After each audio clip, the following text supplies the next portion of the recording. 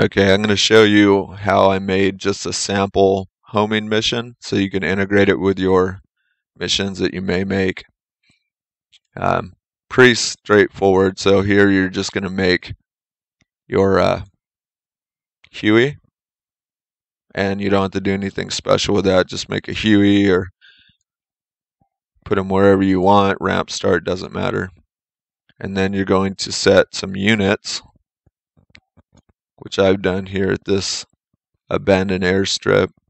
And these are just some units. So we're going to click on them, and there's a couple advanced waypoint actions you're going to set. You're going to set frequency, and that's under perform command, set frequency. And in this case, we used 51 megahertz FM. The only other action you need to give them is to transmit that message, which we set on 51 megahertz in the FM band. That's going to be under perform command, transmit message, and you're going to select a sound file. This is just the emergency locator beacon sound that I download off the net.